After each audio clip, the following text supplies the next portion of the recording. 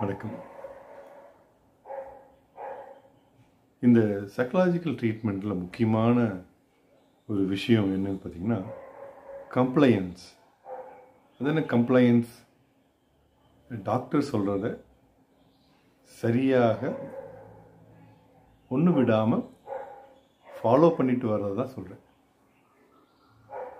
ஒன்று drug complaints, மருந்து கொடுத்தா அதை கரெக்டாக அவர் சொன்னபடி சாப்பிட்டு வர்றது, சொன்ன அளவில் சாப்பிட்றது. ஏன்னா நிறைய பேருக்கு என்ன 2 நேரம் கொடுத்தாங்கன்னா ஒரு நேரம் கொடுக்குறது, ஒரு நேரம் கொடுக்காம விடுறது. 2 மாதம் கொடுத்தாங்கன்னா 1 மாதம் சாப்பிடுவோம், 1 மாதம் சாப்பிட மாட்டாங்க, அதே போதும் அப்படிம்பாங்க. இது மாதிரியெல்லாம் ஒரு இன்கன்சிஸ்டண்ட்டாக சில பேர் இருக்கிறது உண்டு.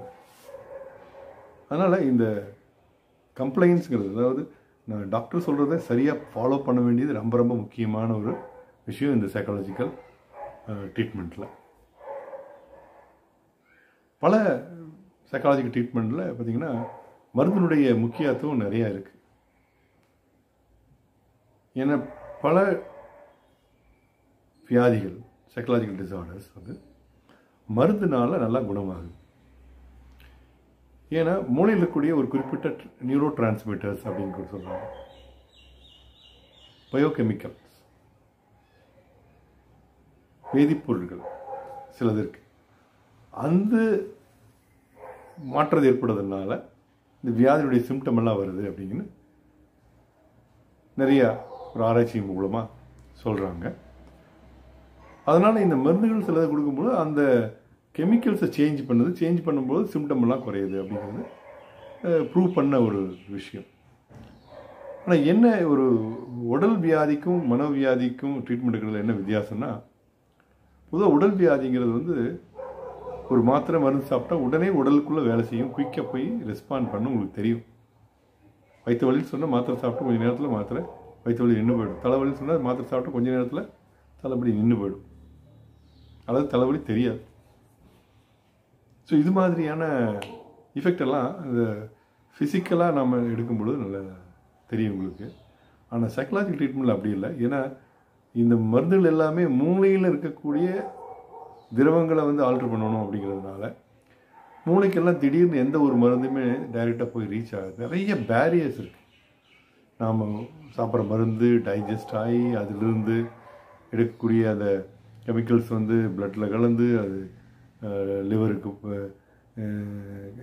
ஈரலுக்கு போய் அந்த ஈரலிருந்து ஒரு வகையான ஒரு என்ன சொல்கிறது, ஒரு கெமிக்கல்ஸ் அது புதுசாக ஒரு சுரப்பி சுரந்து அது பிளட்டில் கலந்து பிரெயினுக்கு போய் அது அங்கேருந்து வேலை செஞ்சு அந்த மாற்றங்களை ஏற்படுத்தி, ஸோ இது வந்து ஒரு பெரிய லாங் ப்ராசஸ்.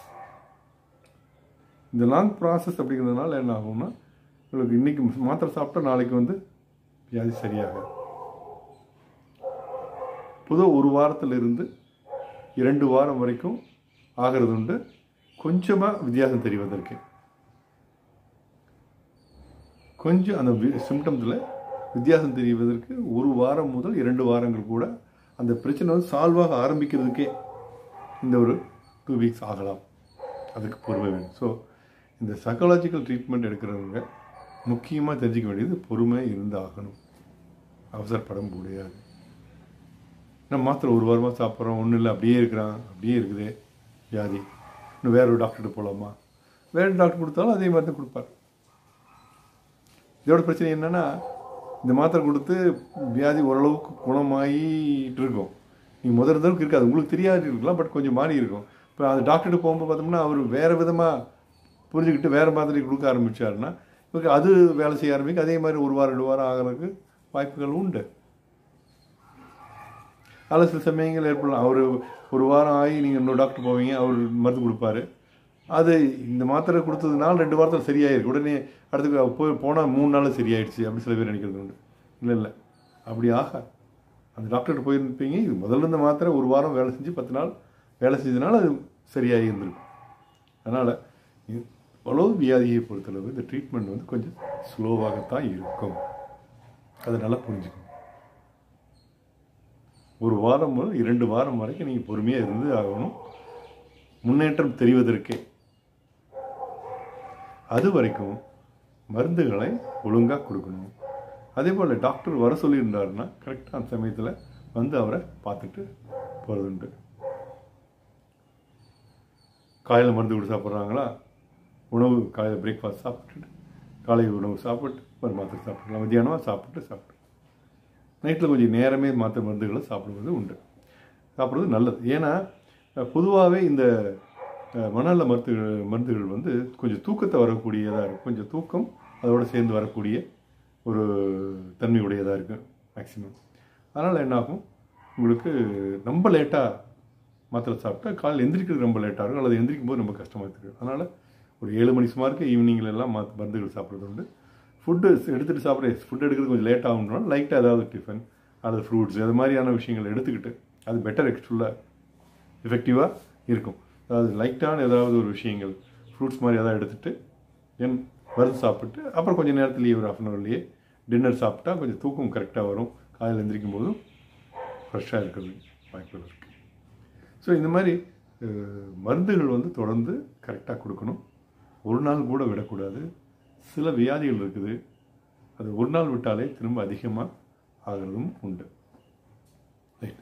இந்த மருந்து சாப்பிடும் பொழுது சின்ன சின்ன சைட் எஃபெக்ட்ஸும் உண்டு. இப்போ இது கெமிக்கல் அப்படின்னாவே அப்படி தான். எந்த பொருளுமே இயற்கையாக இருக்கிறதுக்கு அது ஒன்று, செயற்கையான விஷயங்கள் உள்ளே போகும்பொழுது அதுக்கான ஒன்று பாதிப்புகள் கொஞ்சம் கொஞ்சம் இருக்கத்தான் செய்யும். இப்போ எது முக்கியம் அப்படிங்கிறது, அதாவது சைட் எஃபெக்ட் இருக்க மாத்திரை சாப்பிட்றேன்னு வியாதி சரியாகாது. வியாதி சரியாகணும்னா மருந்து சாப்பிட்டாவும் நம்ம சைட் எஃபெக்ட் வரதா. ஸோ சைட் எஃபெக்ட்ஸ் எப்படி மேனேஜ் பண்ணலாம் அப்படிங்கிறத நம்ம பார்க்க வேண்டியிருக்கு. பொதுவான சைட் எஃபெக்ட் பார்த்தீங்கன்னா ட்ரைனஸ் ஆஃப் மவுத்னு சொல்லுவோம். அதாவது வாய் வறண்டு போயிடும், பேசினா குளரும், வாய் வறண்டனாலும் குளரும். சில சமயங்களில் கொஞ்சம் ட்ரௌசியாக வருவான், லைட்டாக மயக்க நிலையை கூட இருக்க முடியும். ரொம்ப வயலண்ட்டாக இருக்க பேஷண்ட்ஸ் இருக்காங்க, ரொம்ப அஜிடேட்டாக இருக்கவங்களுக்குலாம் கொஞ்சம் மைல்டாக மயக்கத்தில் இருக்கிற மாதிரி கூட மருந்துகள் அவங்க கொடுக்கறது உண்டு. அப்போ கொஞ்சம் பேசும்போது குளரலாம். ஸோ இந்த வாய் அடிக்கடி வர்றதுக்கு என்ன பண்ண சிம்பிள் திங், அடிக்கடி தண்ணி குடிச்சிக்க வேண்டியது. அதுக்கடுத்தது கான்ஸ்டிபேஷன். டாய்லெட் போகிறது கொஞ்சம் மார்னிங் காலை கடனில் டாய்லெட் போகிறது மோஷன் போகிறது கொஞ்சம் கஷ்டமாக இருக்குது. சில சமயங்கள்லாம் போக மாட்டாங்க. அதுக்காக பொதுவாகவே கீரைகள் வகைகள் வந்து கொஞ்சம் டெய்லியுமே கீரை வகைகளை உணவோடு சேர்த்துக்கிறது. பழங்கள் பொதுவாக அது பழங்கிறது அது பழத்துலேயும் பூவன் பழம் சொல்லுவாங்க, அது உதாரணம் சொல்லுவாங்க, அந்த மலம் இலக்கின்னு சொல்லுவாங்க. அது மாதிரி பூவன் பழங்கள் அல்லது பொதுவான ஃப்ரூட்ஸே நீங்கள் அதிகமாக டெய்லி ஆட் பண்ணுறதுனால அந்த கான்ஸ்டிபேஷனுங்கிற பிரச்சனையை நம்ம ஓவர் கம் பண்ண முடியும். அதே போல் மார்னிங் பொதுவாகவே ஒரு வார்ம் வாட்டர் நம்ம குடிக்கிறது நல்லது. ஸோ தட் அந்த பிரச்சனை வந்து குறையிறதுக்கு ரொம்ப வாய்ப்புகள் அதிகம். ரைட். அதுக்கடுத்தது இந்த ட்ரௌசினஸ். இந்த ட்ரௌசினஸ் பொதுவாகவே நான் சொன்ன மாதிரி இந்த மருந்துகளுக்கு எல்லாத்துக்கும் இருக்கும். ட்ரௌசினஸ் அதிகமாக இருக்குது, அவரால் நடக்க முடியல, கீழே விழுந்துற மாதிரி இருக்குதுன்னா உடனே டாக்டர்கிட்ட சொன்னோம்னா அதுக்கு தகுந்த மாதிரி அந்த மருந்துகளை வந்து மாற்றி அல்லது அட்ஜஸ்ட் பண்ணி கொடுத்துருவாங்க. மருந்து மட்டும் நீங்கள் எப்போவுமே விடாமல் ரெகுலராக கண்டிப்பாக சாப்பிடணும் இந்த வியாதிகளை பொறுத்தளவு. சரி, இப்போ வந்து அடுத்த ஒரு சைட் எஃபெக்ட்னு சொன்னோம்னா அந்த கை நடுக்கங்கள் இருக்கும். நிறைய பேர்த்துக்கு ட்ரெமர்ஸ் இருக்கும். நடக்கும்போது பார்த்தீங்கன்னா ஒரு ஸ்லோவாக நடக்கிறது உண்டு சில மருந்துகள் சாப்பிடும் பொழுது. அது மேஜர் சைக்கோட்டிக் டிசார்டர்ஸ் எல்லாம் இருக்குது, அவங்களுக்கெல்லாம் மருந்து கொடுக்கும் பொழுது இந்த ஸ்லோனஸ் ஆகிறது உண்டு, நடக்கிறதே ஸ்லோவாக இருக்கும். அது சில பேர் பார்த்திங்கன்னா அப்படியே ரோபோ மாதிரி அப்படியே கை கால்கள் அசைக்காமல் அப்படியே நடந்துட்டு போகிறது உண்டு. சில கண்கள் இமைக்கிறது வந்து ரொம்ப குறைஞ்சிடும். இந்த ஃபேஷியல் எக்ஸ்ப்ரெஷன்ஸ் வந்து ரொம்ப ரிஜிட்டாக ஆகிடும், குறைஞ்சி போயிடும். அந்த எக்ஸ்ப்ரெஷன்ஸ் எல்லாம் இருக்காது, அப்படி ஏற்படுறது உண்டு. சில சமயங்கள் வாயிலேருந்து எச்ச வரும், எல்லாத்துக்குமே அது முழுங்குவோம். இவங்க முழுங்காமல் வாயிலேருந்து வெளியே விழுகிறது மாதிரி ஏற்படுவது உண்டு. இது எல்லாமே மருந்தினால் வரக்கூடிய சைட் எஃபெக்ட்ஸ் தான். இது ஒரு வகையில் சந்தோஷப்படலாம். ஏன்னா சைட் எஃபெக்ட் வருதுன்னா அந்த மருந்தினுடைய தேவை அவருக்கு கம்மியாக இருக்குது, நோய் வந்து குறைஞ்சிருச்சுன்னு அர்த்தம். ஸோ உடனே டாக்டர்கிட்ட போய் பார்த்து சார் இது மாதிரி பிரச்சனைகள் இருக்குது, இது மாதிரி இருக்கிறாரு அப்படின்னு சொல்லி அவர்கிட்ட இருந்து மருந்துகளை கொஞ்சம் குறைவாக வாங்கி சாப்பிட்லாம். அதனால் வந்து அந்த சைட் எஃபெக்டையும் நம்ம குறைக்கிறது. சில பேருக்கு ரெஸ்ட்லெஸ் இருப்பாங்க, அக்கத்தீசியான்னு சொல்லுவாங்க. உடனே வைக்க முடியாது, கால் அப்படியே மாற்றி வச்சுக்கிட்டே இருப்பாங்க, அந்த இடத்துல அப்படி நடந்துகிட்டே இருப்பாங்க. அது மாதிரி வருவது உண்டு. அவங்களுக்குமே அதே தான் ஒரு மருந்தை வந்து நம்ம கொஞ்சம் குறைக்கணும். அது நீங்களாக குறைக்கக்கூடாது, எந்த மருந்து குறைக்கணும்னு உங்களுக்கு தெரியாது. அது டாக்டர் கன்சல்ட் பண்ணி அவர் சில சமயங்களில் மருந்தை குறைக்கிறதுக்கு முயற்சி பண்ணலாம், சில சமயங்களில் மாற்று மருந்து கொடுக்க வேண்டியது இருக்குது. ஆனால் மருந்து குறைக்க முடியாது, ஏன்னா நோய் தீவிரம் அதிகமாக இருக்கும். சைட் எஃபெக்டை வந்து சரி பண்ணுறதுக்காக அதற்காக சில மருந்துகள் இருக்குது, அதை கொடுத்து அந்த சைடு எஃபெக்டினுடைய வீரியத்தை அவர் குறைக்கிறது உண்டு.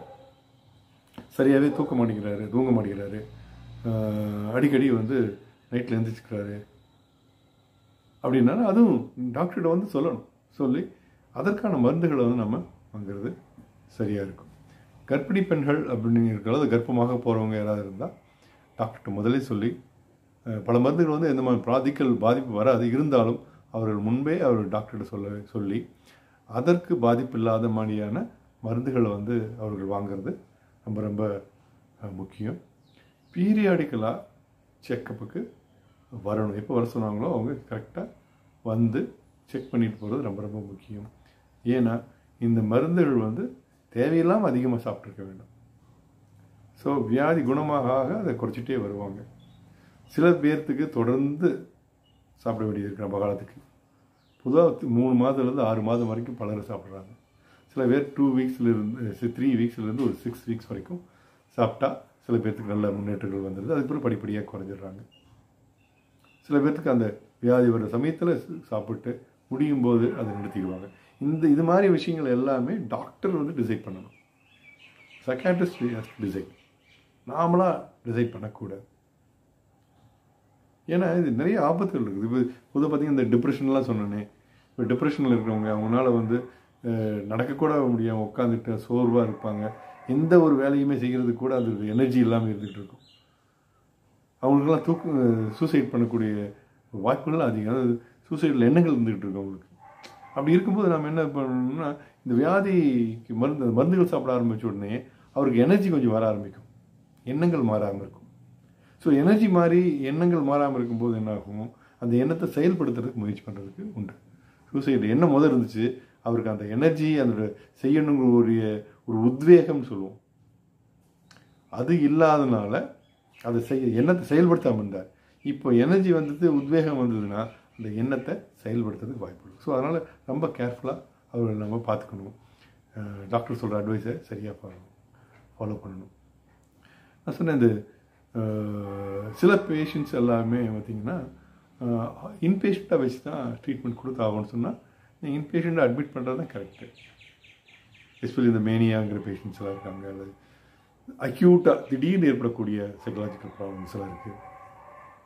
Even neurotic disorder, mild psychotic disorder தான், பட் திடீர்னு வந்திருக்கும், கொஞ்சம் ரீசெண்டாக ரொம்ப அதிகமாக இருக்குது அப்படின்னா அவங்களுக்கு கூட ஹாஸ்பிட்டலில் இருந்து சைக்கலாஜிக்கல் ட்ரீட்மெண்ட்டு, மருந்து, சைக்கோதெரப்பி, பிஹேவியர் தெரப்பி இதை அண்டர்கான் பண்ணி ஓரளவுக்கு ரிலீஃப் ஆகி வெளியே போகிறது உண்டு. அதே மாதிரி ட்ரக் அடிக்ட்ஸு, ஆல்கஹால் அடிக்ஷன்ஸ் இருக்கிறவங்க, போதைப் பொருட்களுக்கு மதுவுக்கு அடிமையானவர்களெல்லாம் கண்டிப்பாக வைத்தியம் பண்ணுறது ஹாஸ்பிட்டலில் இருந்து பண்ணால் தான் முடியும். ஏன்னா இவங்களுக்கு வந்து வித்ட்ராவல் சிம்டம்ஸ் சொல்லுவோம். அதாவது அந்த போதைப் பொருட்கள் நிறுத்தினால உடல் ரீதியாக நிறைய பிரச்சனைகள் வரும். அதை தாங்க முடியாமையே திரும்ப குடிப்பாங்க அவங்க. இது சைக்கிளாட்டாக இருக்கும். அதை நிறுத்தினா உடனே அது பிரச்சனை வரும், உடனே அந்த பிரச்சனை குறைக்கிறதுக்கு குடிக்கணும். இது மாதிரியே போயிட்டே இருக்கும். ஸோ அது மாதிரி இருக்கிறவங்களுக்கு எல்லாத்துக்கும் அந்த பயாலஜிக்கலாக உடல் ரீதியாக வரக்கூடிய தொந்தரவுகள் எல்லாம் குறைக்கணும்னு சொன்னோம்னா ஹாஸ்பிட்டலைஸ் பண்ணி அங்கே அதுக்கான ட்ரீட்மெண்ட்லாம் கொடுத்து சரி பண்ணி கொண்டு வந்தால் தான் அவர்களை முழுமையாக நம்ம குணப்படுத்த முடியும். அதனால் சைக்கலாஜிக்கல் ட்ரீட்மெண்ட் அப்படின்னு வரும்பொழுதே எப்பொழுதுமே முக்கியமாக டாக்டர் சொல்கிறத சின்சியராக ஃபாலோ பண்ணுங்கள். இது மெதுவாகத்தான் குணமாகக்கூடிய வியாதி. 1 வாரம் முதல் 2 வாரம் வரைக்கும் ஆகும் முதல் முன்னேற்றங்கள் தெரிவதற்கே. ஸோ அதற்கான பொறுமை உங்களுக்கு கண்டிப்பாக தேவை. மருந்தை எப்போவுமே உங்கள் இஷ்டத்துக்கு அதிகப்படுத்துவதோ குறைப்பதோ மாற்றி கொடுப்பதோ கூடாது. எந்த ஒரு பிரச்சனையாக இருந்தாலும் சரி மீண்டும் அந்த டாக்டர்கிட்ட கன்சல்ட் பண்ணி அதற்கு அவர்கள் ஹெல்ப் பண்ணுவாங்க. எப்படி அந்த பேஷண்ட்டையோ அல்லது பிரச்சனையோ சைடு எஃபெக்ட்ஸையோ நாம் மேனேஜ் பண்ணலான்னு அவங்க சொல்லுவாங்க. அப்படி நீங்கள் ஃபாலோ பண்ணால் கண்டிப்பாக உங்களுடைய வியாதியை பல சமயங்களில் முழுமையாக குணப்படுத்த முடியும். பல சமயங்களில் கிட்டத்தட்ட நார்மலாக கொண்டு வர முடியும். சில சமயங்களில் அட்லீஸ்ட் அவரை வந்து ரொம்ப டிஸ்டர்ப் இல்லாமல் ஓரளவுக்கு வீட்டில் வச்சு சமாளிக்க முடியும் அளவுக்கு அவர்களை கொண்டு வர முடியும். ஸோ அதுக்கு எல்லாத்துக்குமே சரியான அணுகுமுறையும் தொடர்ந்து டாக்டர் சொல்வதை கேட்கறது தான் ஒரே வழியே. இதுக்கு வேறு மாற்றுகள் கிடையாது. எல்லோரும் இந்த வைத்தியத்துக்கு வந்திருக்கிறவங்க பொறுமையாக இருங்க. கண்டிப்பாக நல்ல முன்னேற்றம் வரும். எல்லா வியாதிகளுக்கும் மருந்துகள் இருக்குது, மருத்துவம் இருக்குது. கண்டிப்பாக நம்ம அவர்களை வந்து மேலும் முன்னேற்றம் செய்ய முடியும். நன்றி, வணக்கம்.